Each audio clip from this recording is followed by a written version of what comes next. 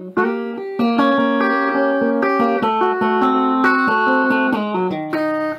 going to repair this Marshall JCM 2000 DSL401 amplifier, and the symptoms are that when you turn the power on, the power seems to come on, but then when you take it off of standby, there's no sound. You strum a guitar, have the controls turned up, still there's no sound. And the reason that there is no sound, it turns out, is because there's a fuse that blows back here. The mains fuse is okay, that's why the power comes on, but there's a high voltage, a fuse that protects the high voltage section of the amplifier.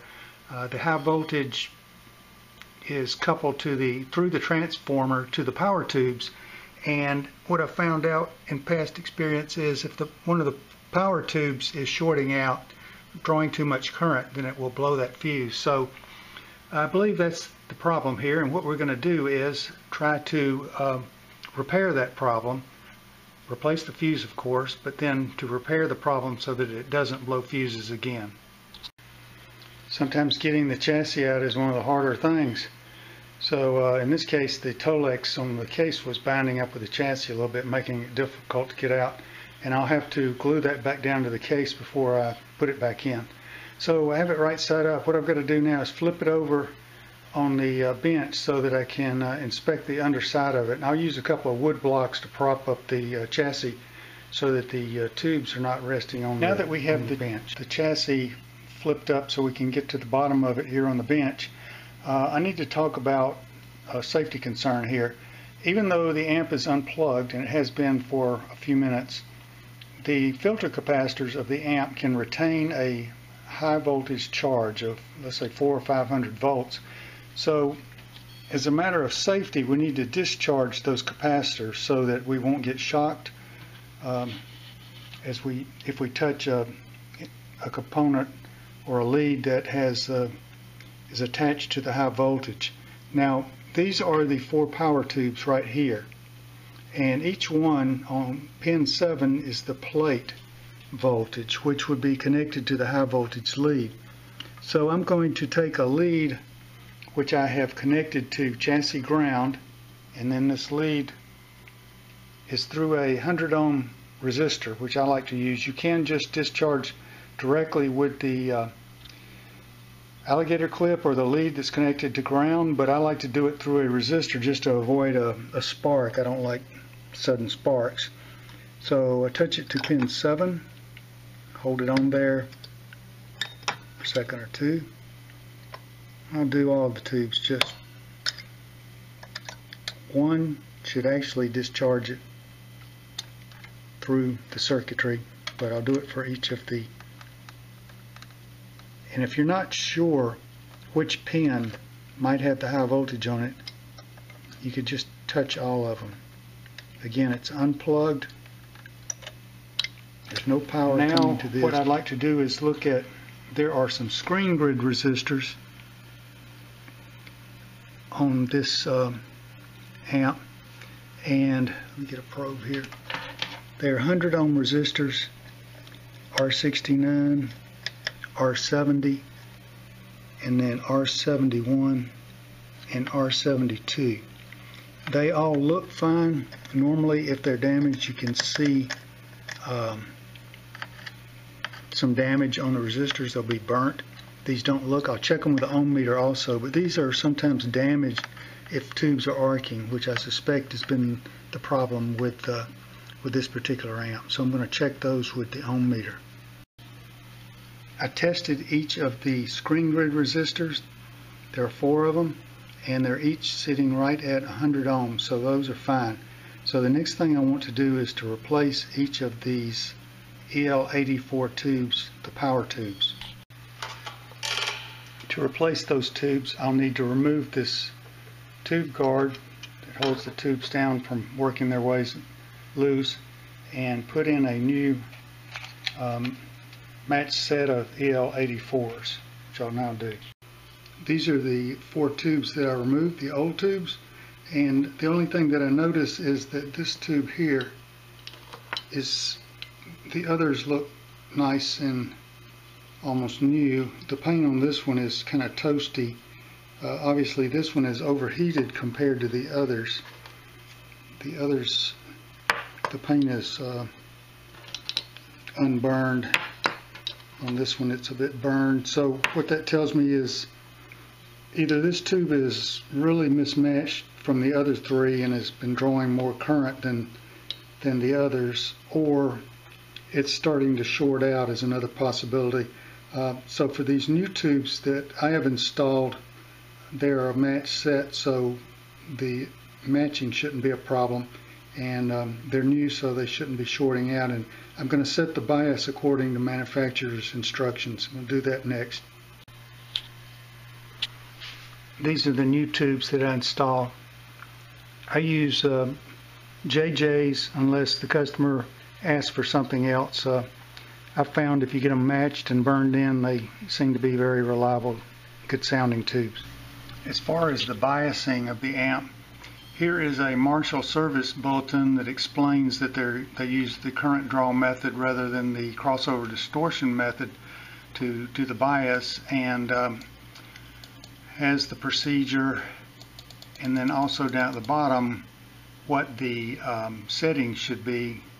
The bias settings should be measured from the probes, and they give the pins. I'll explain that a little bit more later. And for several different amps here, and for the DSL401, it says to set it at 1.375 volts, and I'll explain that a little bit later. We could just take it from there and set it for that and everything would be good, but I'll try to explain why it is that we're setting it for that value. Okay, this is from a section of the schematic for this DSL401 amplifier, and I'm focusing in on the 4 EL84 tubes here. And as I mentioned earlier, the plates are pin 7. Up, you can see here it's denoted pin 7. That's the plate that has the high voltage on it for these tubes. And the other thing of note is here is the connector that we're going to be using to access the test points for us to set the bias. And pin 2, the middle pin, is the ground, and then these outside pins 1 and 3 are actually connected together, and each of those is connected to the cathode of the EL84 tubes. And you can see there's one, they're all connected together. So each of the 4 EL84s are connected together at the cathode and brought out to this test point 1 or 3. They're connected together. And there is a resistor between the cathode and ground, and it's 10 ohms. In some cases they use a 1 ohm resistor for this bias measurement, making it very easy to calculate what is the current. In other words, if you measure a certain number of millivolts, then the current will be the same. It's just like 30 millivolts will equate to 30 milliamps. In this case they've used 10, so there's a factor of 10 to be taken into consideration. So there's two things I would like to know to check the bias setting, and like I said, we could just go by the 1.375 voltage setting that Marshall has told us we should use, but I'm going to try to explain to you why we're using that value.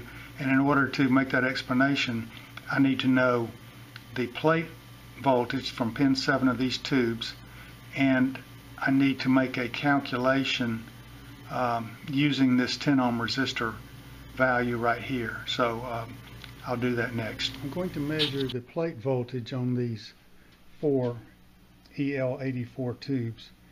I can measure on one of them. They're all the same. So what I want to do is use pin 7 and pin 3. 3 is the cathode and pin 7 is the plate. And I'm going to need 2 hands to do this. So let's see if I can do it. Maybe I can do it with one hand. Again, we're dealing with high voltages here. I have it off standby, so there's approximately 400 volts on some of the points here. So we want to be very careful with our hands. These are lethal voltages. If you don't know what you're doing, then not comfortable doing this, you probably should not be doing it and leave it to someone who does. But here is pin 3, and then here is pin 7. And if you can see, the reading is 389 volts as far as the plate voltage. I'm now going to explain their recommendation to set the bias voltage at the test points at 1.375 volts. First of all, Ohm's law says that the voltage is equal to current times resistance, or resorting the equation there, current is equal to the voltage divided by the resistance. Now we know that the voltage that they say to set it at across that resistor is 1.375 volts, which is the same as 1375 millivolts. We also know that the resistor that we are measuring across is 10 ohms.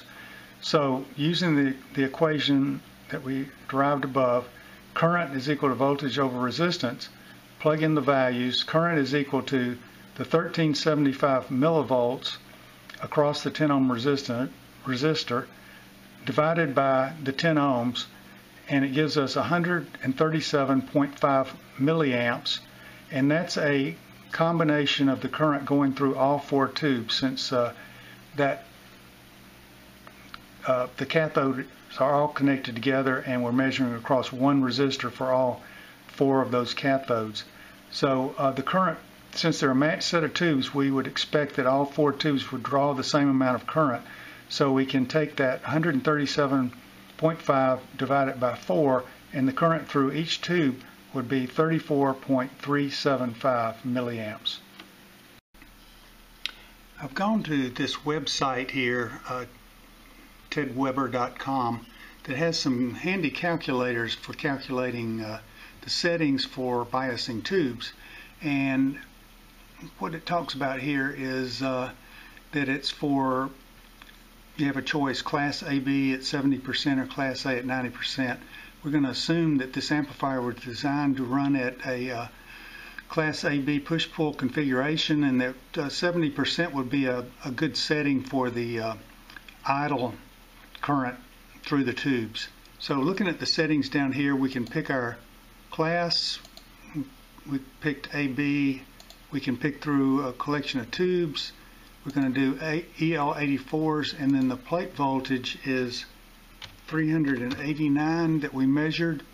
And if we calculate the bias, it says 21.5 milliamps would be the bias current that we would set it at for idle for a 70% kind of a reading, and that would be normally what we would use. So that kind of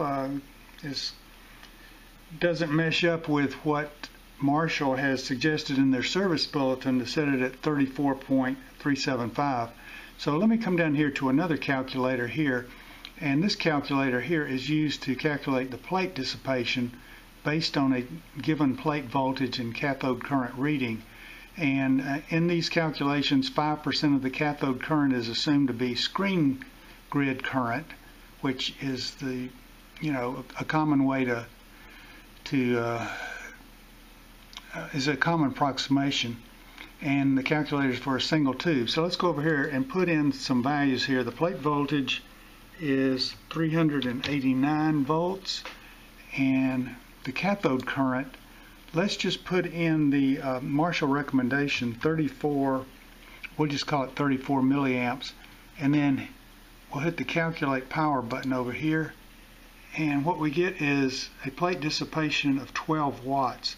So what that says is, if we set it at the recommended value that Marshall has listed in their service bulletin, we're going to be running at the maximum plate dissipation for the EL84s, which to my way of thinking is, well, to anybody's thinking, that's pretty high for the idle current in this configuration that we're running here.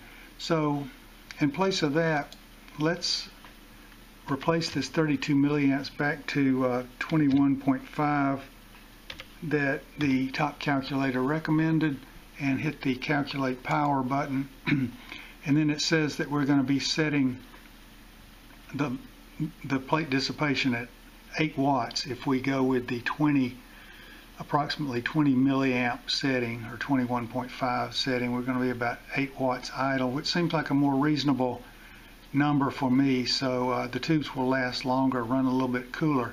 So that's what we're going to set. So instead of going with the recommendation that Marshall had made on their service bulletin, I'm going to change my plan and go with a setting in line with what this calculator recommends.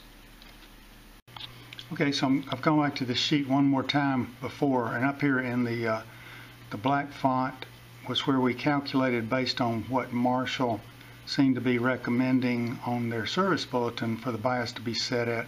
And then down below is what I've calculated based on our measurements and the tube charts, is what I believe that we want to set it at for a little bit milder setting, not as hot as what they have recommended. And it would work out 22 milliamps for each tube, which would be 88 milliamps for all 4 tubes. And using voltage equals current times resistance again, we calculate with the 88 milliamps times the 10 ohms that we're going to be measuring across would be a measurement of 880 millivolts at the test point. So that's what we're going to measure and set it for. Setting the bias, there's a connector right here with 3 pins to it, and the center one is ground, and then the outside 2 are tied together so we can clip onto either one. And you got to be careful here. I've used small alligator clips with the insulator pulled down over the center one so that it won't short out. And then I've brought those small alligator clips up and clipped them onto the leads of my voltmeter. And I'm going to set it into the millivolt reading and turn on the amp. I'm going to have to let it warm up just a second.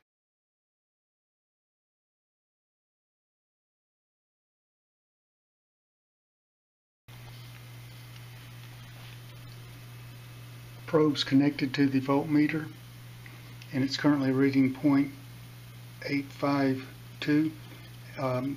The calculations we just did said that we wanted to get 880 millivolts, which is the equivalent of 0.88 volts, and we're very close to that. This is the potentiometer right back here that we're going to adjust. Again, we have high voltage on this, and we got to be very careful. Use insulated tools and not touch anything while we're adjusting it. But I'm going to slowly adjust this and try to put it on went the wrong way, 0.88, and it looks like it was set nowhere near to what the Marshall service bulletin would indicate. But there's 0.88, 0.880, so that's where we're going to leave the bias, and we'll see how it sounds at that level.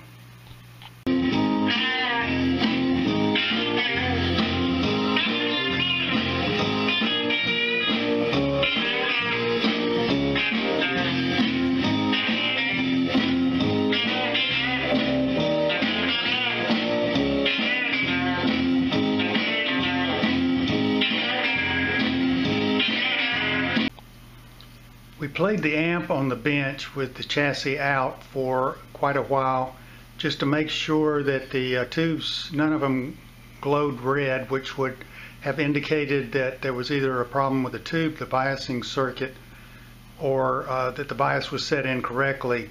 And also listen to the sound. It sounded okay. Recheck the bias to make sure it had not drifted, and have everything the way we want it, we believe. So now I'll put it back into the case, and we're going to give it a final test with some actual guitar playing.